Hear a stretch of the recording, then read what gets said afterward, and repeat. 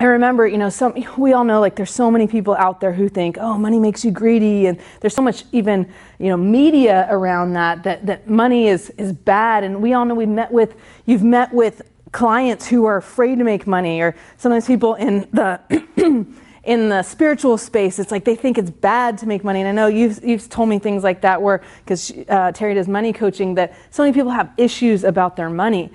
And when you look at people like Oprah, and you look at people like Russell Brunson and Tony Robbins and people in this world, Richard Branson, who have so much money, and what are they doing? They're just doing more good in the world.